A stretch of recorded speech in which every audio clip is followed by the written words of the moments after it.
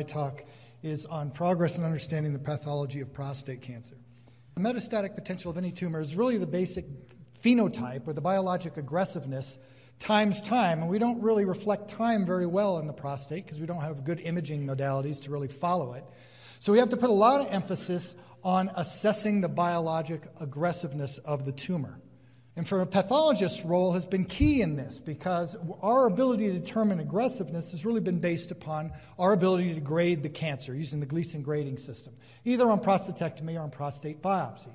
We also use things to determine the extent of disease, stage, for instance, and on biopsy, the percent cores positive. But when you're really looking at aggressiveness, there's really a fairly finite set of tools we have to use to predict how aggressive a particular prostate cancer is going to be.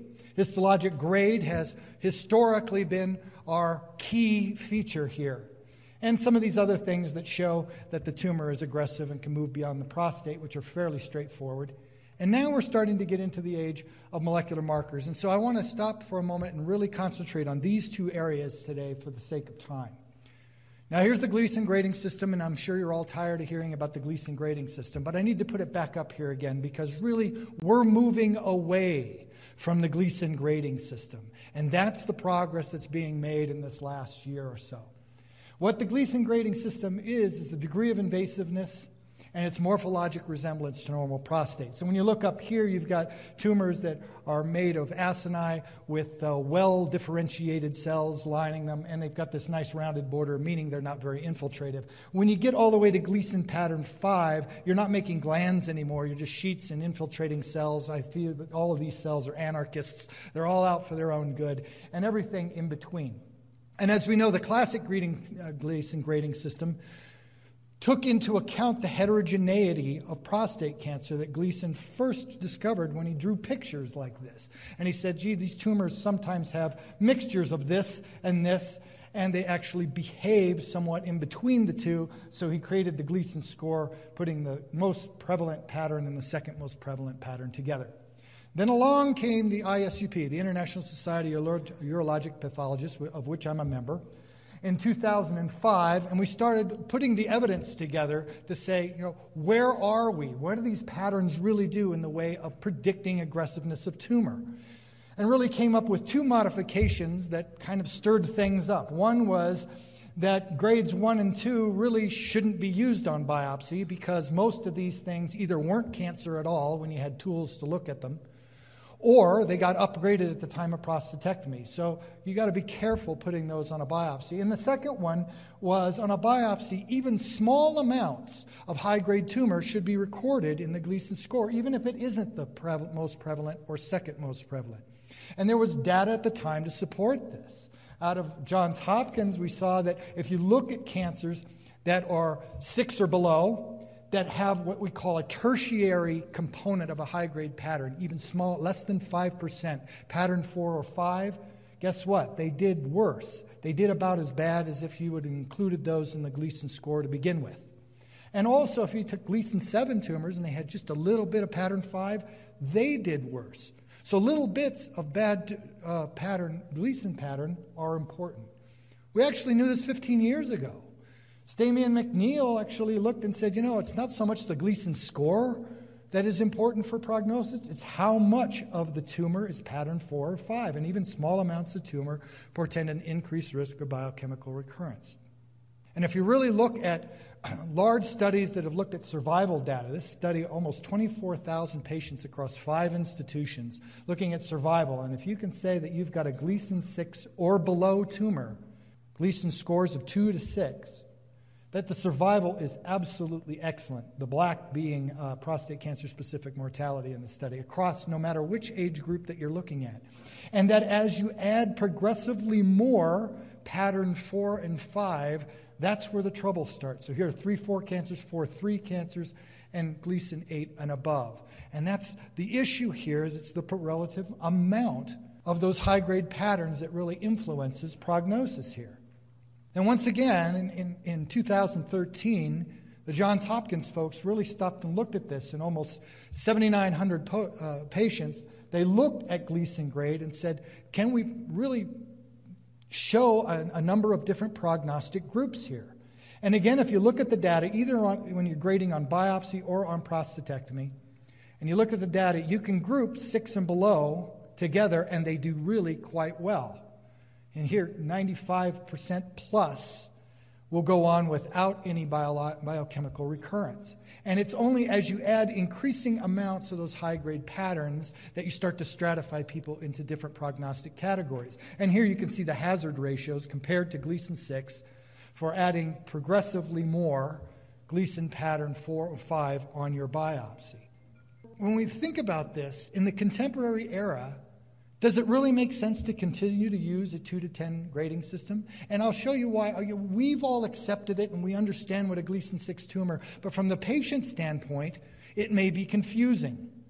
We know that Gleason 6 tumor has a favorable outcome. It's low-grade tumor. But if you look at it and show this to patients, Gleason 6 is halfway between Gleason 2 and Gleason 10. So it looks to the patient like they have an intermediate grade tumor. And I think this contributes to a reluctance to choose active surveillance. I've talked to patients who says, 6 isn't so good, is it? Yeah, it's great. Oh, they didn't understand that. Gleason 2 to 5, rarely used today, and not prognostically different than 6, as we've seen in those studies. So it's the amount of pattern 4 or 5 that's most important for prognosis. So it's been proposed by Epstein and colleagues that we do away with scoring and really look at prognostic groupings here. That Gleason 6 and below, that's the best, most favorable prognostic group that we have. 3 4s would be the second, 4 3s would be the third, and then we start to get into 8s, that's the fourth, and 9 and 10, bad tumors. And that these are the prognostic groups that we use on. So we had a meeting again. The ISUP met again November 1st in Chicago, and we looked at the data. We looked at Johns Hopkins data and also data from the EAU, multi-institutional data, and really looked at this. And we decided that this was the way to go. And we actually voted to adopt a 5-tiered system with 90% consensus for those who were there. There were 85 of us there. And we also recommended that in these intermediate groups, that because percent of 4 and 5 is so important, that we actually record the percent of high-grade patterns be specified. So this is not out yet. The manuscript is in preparation. Stay tuned. It's coming out. And what I really see happening is we're going to start for a while using both Gleason score and a prognostic grade grouping just like this on our reports, and eventually Gleason will fade away and we'll be left with a very simplistic 1 through 5 grade group that actually has some meaning. It doesn't take away the fact that there are limitations on needle biopsy. Cancer sampling on a needle biopsy is a function of tumor volume to prostate volume. The bigger the relative tumor to the prostate volume, the more likely you are to hit it with a needle. Similarly, sampling of the high-grade component is also a function of the volume of the high-grade component as it relates to prostate volume. So a very small little bit of poor cancer can be missed. So the biopsy may not sample the highest grade. And by way of illustration here, we do a lot of whole mount prostates in our institution, which we can 3-dimensionally reconstruct. This is one of our 3-dimensional reconstructions. This is actually one pulled at random from over 600 of these that we have in our library. And that's a whole mount representation. I'm going to take away everything that's benign so that you only see the tumor. And the fact is, the prostate cancer is a multifocal disease process. Here we have 5 separate tumor foci within this prostate, and all the different colors represent the heterogeneity of grade that we see within there. And so this makes a difference. If we have a needle come in here, I happen to know that red is pattern 3. Here we would have called this tumor a 3-3 cancer. Here it hits red and green. Green's pattern 4. This would have been called 3-4. And just a little bit over, we'd have missed the 3 altogether, and we'd have called it 4-4. This gives you a different idea of the beast you're dealing with. And this does have consequences for the choice and potential effectiveness of expectant management, for instance. So now it comes up, can we improve our prognostic ability through the addition of molecular biomarkers? The aggressiveness of a tumor can always be taken back to the molecular level. And if we understand the molecular underpinnings of what make a tumor aggressive, then we can do better than just Gleason score. And here's where we're going to talk about molecular markers or biomarkers in here. These are associated with a potentially aggressive tumor. We want them to be independent of Gleason grade and readily available. So there's several on the market. In fact, we've had a boom in the last few years on molecular markers in prostate cancer. I'm only going to show a couple examples here. This is the so-called Prolaris test that looks at a cell cycle progression score. Looking at it's a gene expression array, looking at the mRNA expression of 31 cells or genes associated with the cell cycle, and as they relate to 15 normalized reference genes. And in their validation study on needle biopsy, looked at almost 350 people in a cohort that was conservatively treated in England.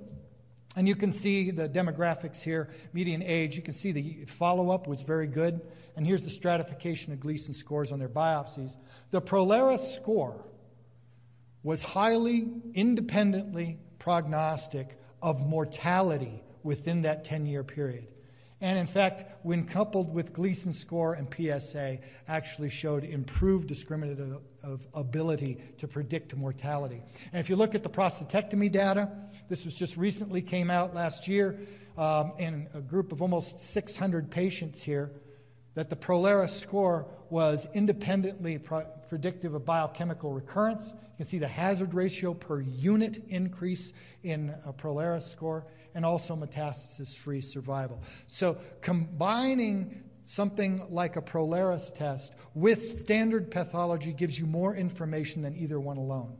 Another one that's come out, you heard about it this morning, so I won't get into it too much, the Oncotype DX, which looks at a 17-gene panel. You can see the genes here cross over multiple pathways associated with metastasis and death in prostate cancer, and importantly, can be looked at on a needle biopsy and be predictive of advanced pathology, unfavorable features, regardless of where you biopsy the prostate. And that's an important consideration here. And here you've seen this. Here are the risk groups, NCCN, very low, low, and intermediate risk groups, and their likelihood of having favorable pathology is defined by 3+4, and also organ-confined disease. And the Prolaris score across each of these risk groups actually showed improved discriminative ability across all of them for predicting favorable pathology. This is a more recent study looking at, again, another validation cohort. Again, showed that the the Oncotype DX and the GPS score per unit had very strong odds ratios for predicting adverse pathology at the time of radical prostatectomy. And the importance of this last one is that this was also found to hold up in racial minorities. This particular study had 20% of their population was African American. You can see it held up, and held up across a lot of little different clinical groups.